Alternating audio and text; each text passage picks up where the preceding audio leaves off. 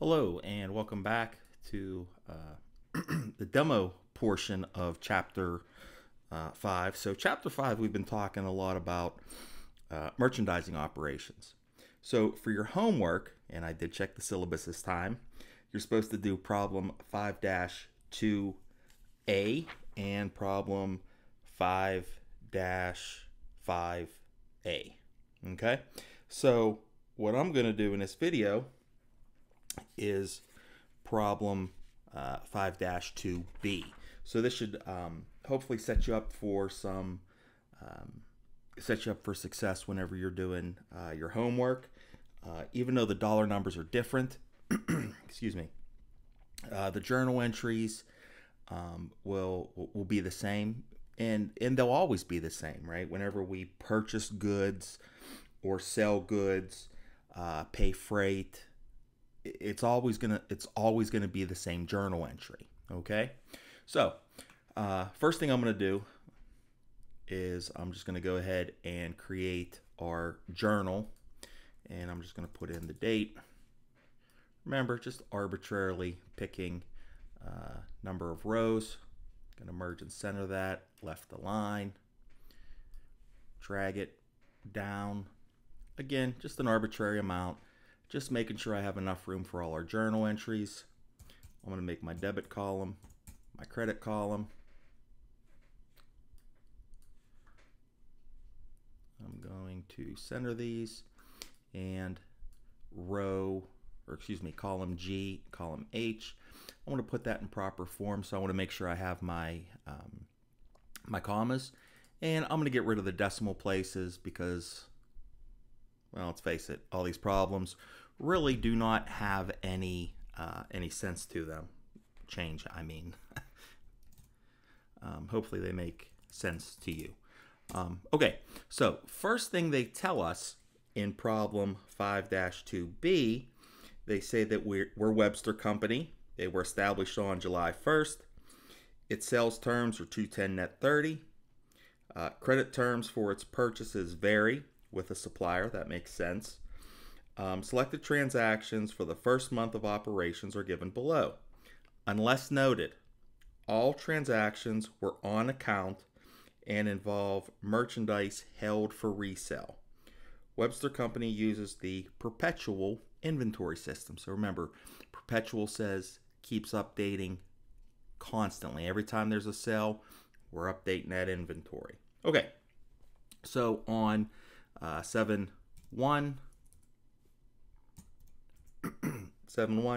we purchased goods from Dawson Incorporated, $2,500, terms 110 net 30. Okay, that's very easy for us to do. We're buying inventory, so we want to credit an asset, specifically inventory. They give us the dollar amount, $2,500, and our credit for this is going to be accounts payable, right? Because we owe, actually, accounts payable, and I'm going to say Dawson. Even though accounts payable is one big account, I want to keep track of who I owe money to. So in the real world, we would have the accounts payable journal, and then underneath that, we would have subledgers with, accounts payable Dawson, accounts payable Pen Company, and whatnot. Okay, so I'm going to say AP, accounts payable Dawson. I owe them $2,500.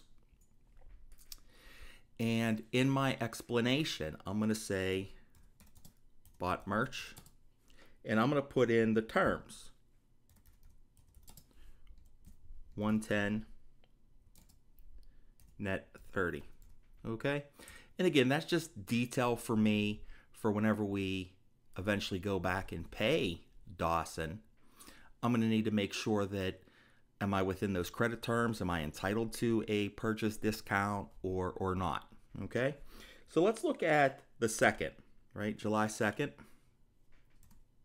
7-2. We purchased goods from Pen Company. We purchased $4,500 worth of inventory, and here the terms are 210 net 30. Okay, so we're going to do the same thing. What am I getting? Inventory. Inventory is an asset. I need to debit it. Why? Because assets increase with a debit, and inventory is an asset. So I'm going to debit it for $4,500. And I'm going to credit accounts payable pen for the same amount, $4,500. And again, for my explanation, what I do, bought merch. In this case, it's 210, net 30, and we're moving along. Okay, what happened on the 3rd? Paid freight on shipment from Dawson. Okay, so on the 3rd, we paid freight, right? Some kind of shipping cost, freight cost, whatever. So remember, when we are the buyer, which we are in this case, any costs that we incur to get merchandise to us and get it ready for sale increases that inventory cost. So I'm going to debit inventory for the amount of the shipping cost, which was $300. And I paid this, so I had to pay it in cash. So I'm going to credit my cash for $300. Again, what did I do here? Well, I'm just going to put in an explanation. Shipping cost for Dawson order. Okay. Moving right along on the 5th. So on 7/5, what did we do? Sold merchandise to Ward Incorporated, $1,400. That merchandise cost us $1,100. So again, unless noted, all transactions are on account. So what do I have to do here? Well, first I got to book the sale or recognize that sales revenue. Second thing I need to do is recognize the cost. So first thing I'm going to do is I'm going to debit AR. And again, I'm going to keep track of who I'm selling merchandise to. So this is Ward. Excuse me, Ward is going to owe us $1,400. I'm going to recognize the sales revenue, or we could just put sales, that's fine as well. And what am I doing here? Well, I'm just recording sale. Pretty simple, right? Now remember, we always need a second journal entry whenever we sell merchandise or sell inventory. We have to recognize the cost. I'm going to abbreviate and say COGS. That stands for cost of goods sold, okay? So what's my cost here? Well, they tell us in the problem it's $1,100. So I'm going to debit COGS. What am I doing? Well, my inventory, which is an asset, is being used, right? So that's why I recognize the expense. And now I need to decrease the inventory. So inventory is an asset. I decrease an asset with a credit, and I'm going to credit it $1,100. Now on the 8th,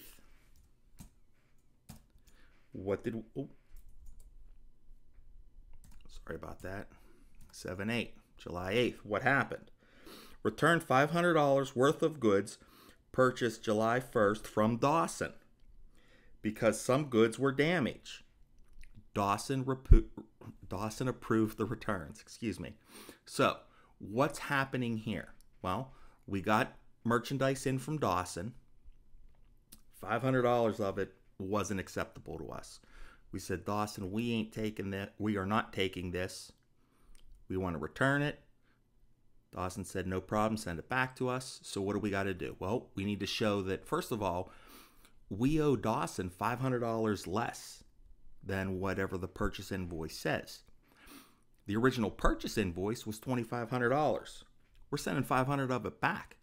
So I'm going to debit AP Dawson to show that I don't owe Dawson any money.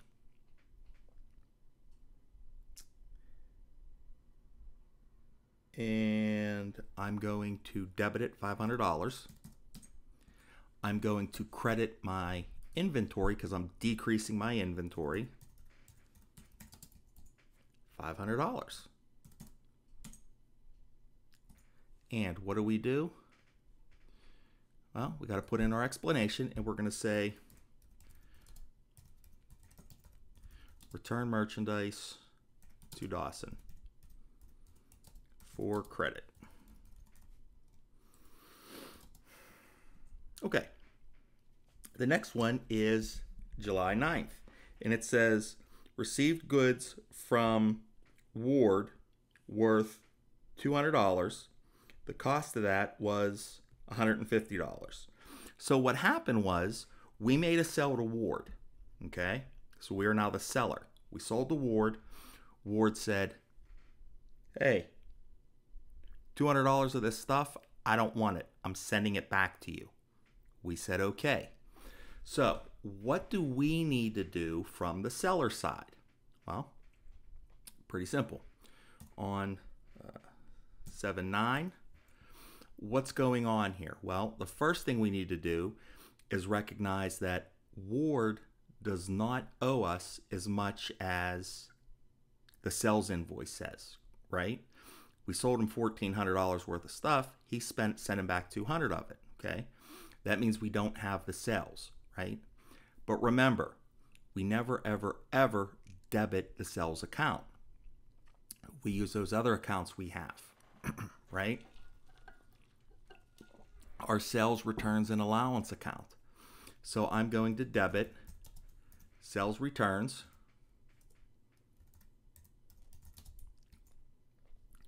for the amount of return, which was $200. I don't have that cell anymore. I'm going to credit AR Ward, showing that Ward does not owe us that money anymore. Okay? Then, come down a little bit here. Okay. Then, well, put an explanation here. Issued credit for returned merchandise. For return merch, okay? So I got to back out those costs, right? I got to put that inventory or that cost back into inventory and get it out of the cost of goods sold. How do I do that? Well, I'm going to debit inventory because my inventory is going up now by $150. Why 150? Because that's the cost of the merchandise. That's what it cost us. I'm going to credit COGS in the amount of $150. What's my explanation here? Well, returned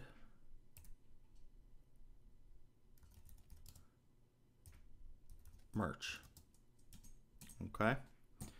So on the 10th, well, the 7/110, or sorry, excuse me, the first July 2nd or July 10th transaction says, paid Dawson Incorporated the amount due.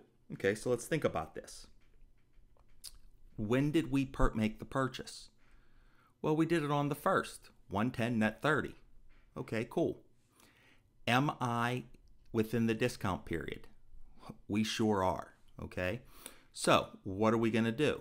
Well, on 7/10, we need to show that, first of all, we paid cash, we got rid of the accounts payable, and we're taking a discount, right? We are the purchaser, so we account for any purchase discounts within our inventory, right?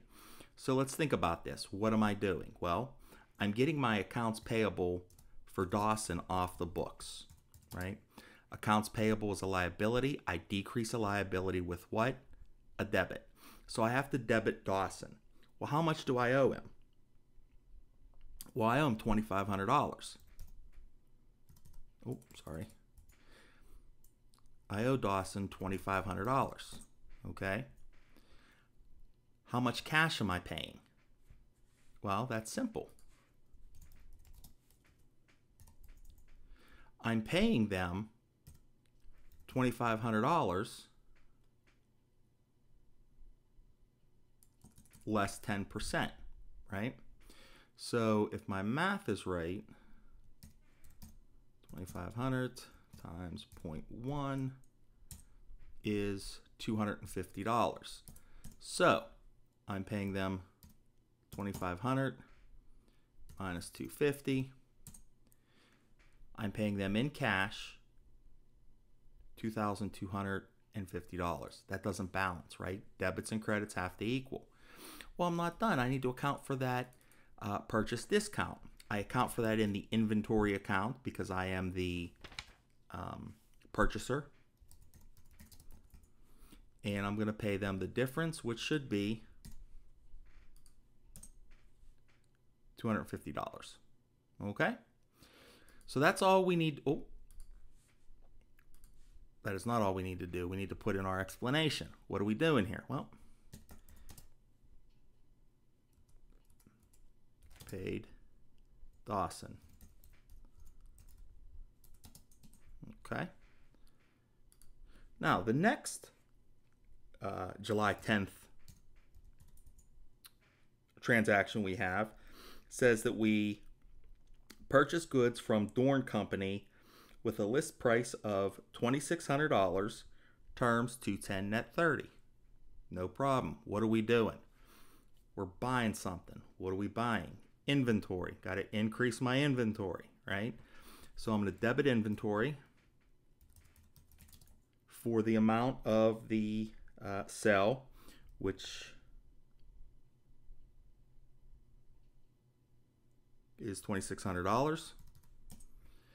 And I am going to credit accounts payable. This time I'm paying Dorn $2,600. Now, what did I do here? Well, my explanation says that I bought merch. I don't need to say on account because I can look at the journal entry and I see that it's on account, so I'm okay with that.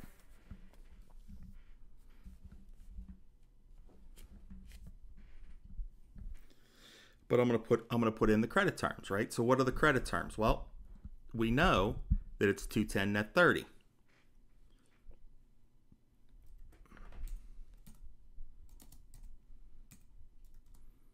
And we're good. Okay. So let's look at July 11th, 7-11. What happened? Well, they tell us that we paid freight on shipment from Dorn Company $150. We are the purchaser. We are paying shipping, so it must be what? FOB destination. So I account for any shipping costs within my inventory. Why? Because again, I am the purchaser here. The cost of shipping is $150. So I'm going to debit inventory and I'm going to credit cash for the amount of the shipping cost, $150. What's my explanation? Paid shipping for Dorn order. Okay. Move down just a little bit. Okay, so what's next? On the 15th, we received the amount due from Ward. Fantastic. So before we start calculating any amounts, first thing we want to do is we want to see, when did we sell Ward merchandise? On the 9th. Okay. Our credit terms are 210 net 30. Okay. They're paying us. Are they within the discounted period? I believe they are, because we sold on the 5th. They're paying on the 15th. So they're within 10 days. It's the last day of the discount period. So first thing we need to do is recognize that we are getting cash, right? We're in the discount period, so there is going to be a sales discount that we need to account for. And because we are the seller, remember, we need to keep track of the sales discounts. So we're going to hit sales discounts. And what are we getting rid of? Well, that receivable. They don't owe us any money anymore. So we're going to credit AR. Okay? Now, how much are we going to credit AR for? Well, let's think about this. We need to go back and look. We sold them $1,400 worth of stuff. They returned $200 worth of stuff. So that means that that receivable for Ward, do this, is $1,200. Okay. What's the sales discount, right? Well, that's easy. They owe us $1,200 times 2%, $24. So how much cash are we receiving?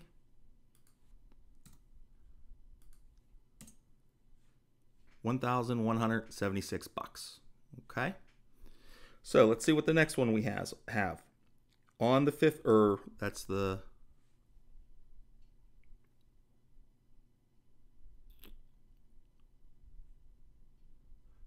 I apologize. This was the 15th. It's kind of hard to like look up, look down, make sure I'm talking to the mic here. I apologize about that. Okay. So the next thing we have, or the next transaction, which again is also on July 15th, says that we sold merchandise to Colby Corporation, $3,200. The cost of that merchandise that we sold cost us $2,400. Remember, we're the seller. Anytime there's a sale, we got to book 2 transactions. One to recognize the sale, the second to recognize the cost. Pretty simple. So, first thing I'm going to do is say 715. I have sales revenue, and I also have a receivable. So I'm going to say AR, Colby Corp.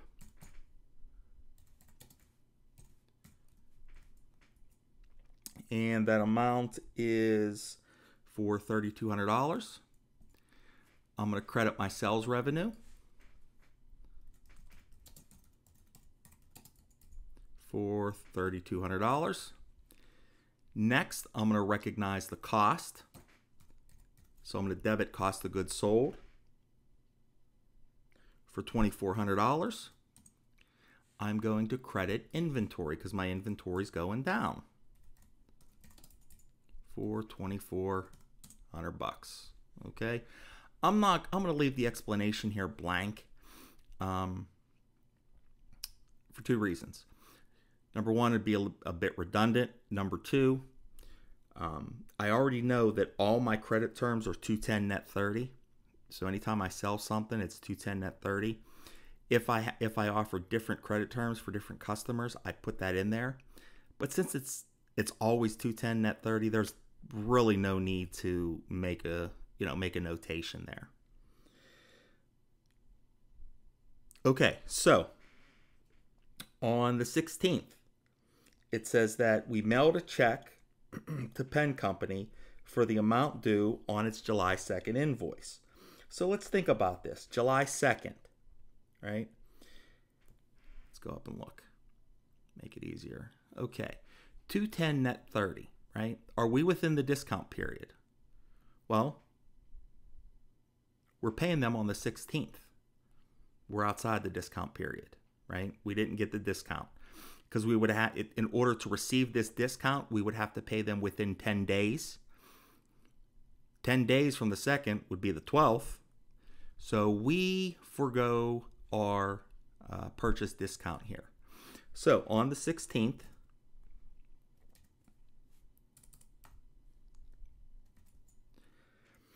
I am going to show that I don't have an accounts payable for Penn Company anymore.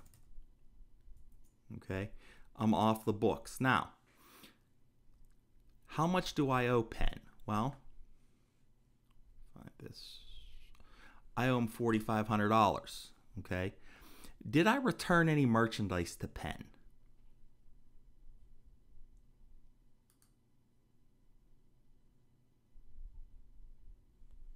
And I'm just looking through here Just want to make sure. Nope, we did not return any merchandise to Penn. I don't believe we did. Ward returned stuff to us.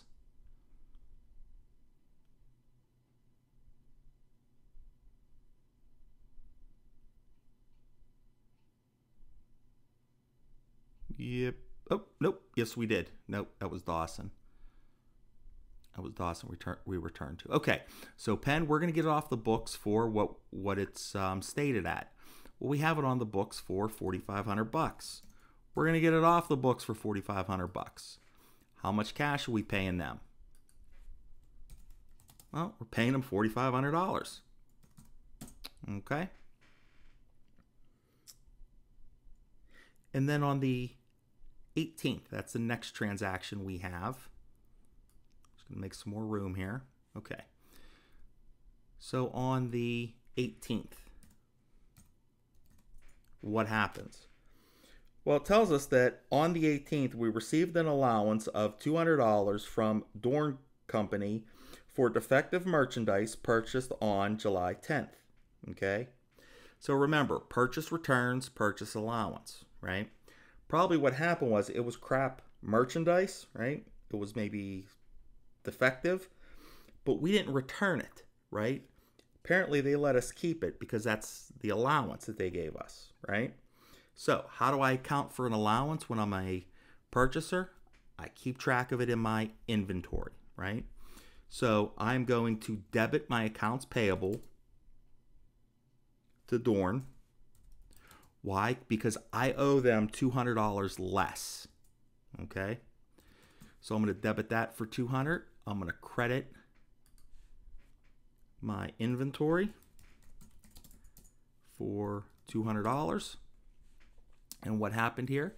Well, I'm just going to say received purchase allowance.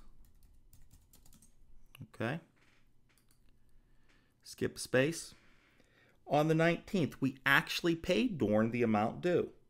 Okay, so let's look at that. So we're on the 19th. First thing I want to figure out is, am I within the discount period? So I'm going to scroll up, and I'm up. Here we go. Okay, so on the 10th, Dorn, right? Here's the original purchase we made. Okay, so we bought $2,600 worth of merchandise. On the 18th, we returned $200 of the merchandise.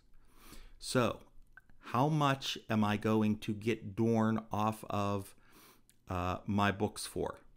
Well, I'm going to get Dorn off of my books for the amount that I have a receivable for, right? Well, it was $2,600. They gave me an allowance of $200. So that must mean that I owe Dorn $2,400. Okay? Then I have cash, right? I'm going to credit my cash here. How much am I paying Dorn? Well, sorry, I put that in the wrong spot. Okay. How much am I paying Dorn? Well, I owe him $2,400, but the terms are 210 net 30. I'm within the discount period.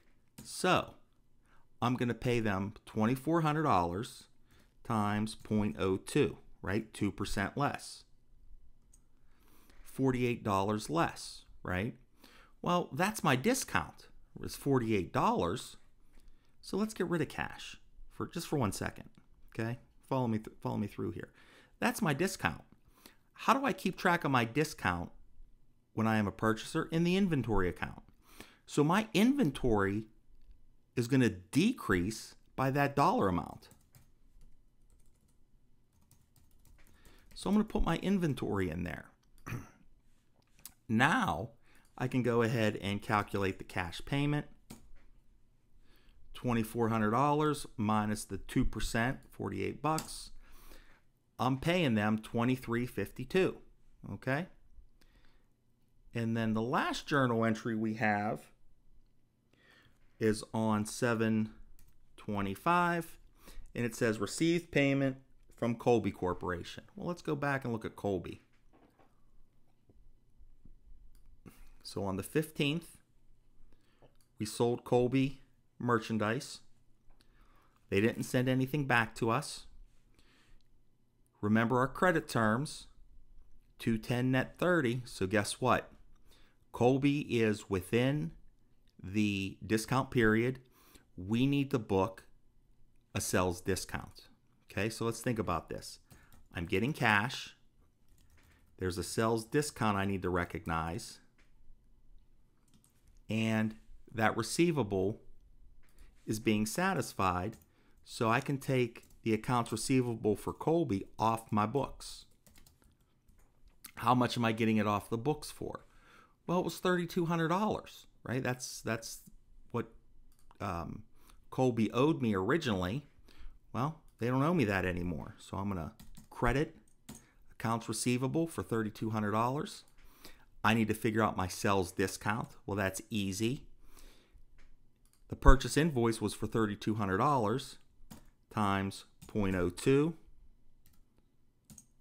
$64. So that they get a discount of $64. How much cash am I getting? Well, $3,200 minus the 2% discount of $64. I'm receiving cash of $3,136. And that's pretty much all the journal entries for problem 5-2B. Your homework, problem 5-2A, going to be identical, right? Same thing. You're going to purchase goods from a company. They're going to offer you terms. You're going to sell goods to a company. You're going to offer them terms. You need to make sure you properly book any purchase discounts or any purchase returns, which is handled through the inventory account.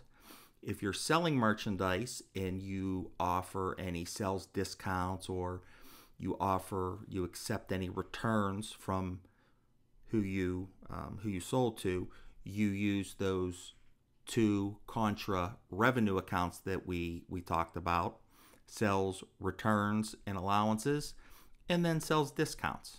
Okay? So when we come back in our next video, we're going to look at problem 5-5, and we're going to put together a income statement. So tune back in for that one.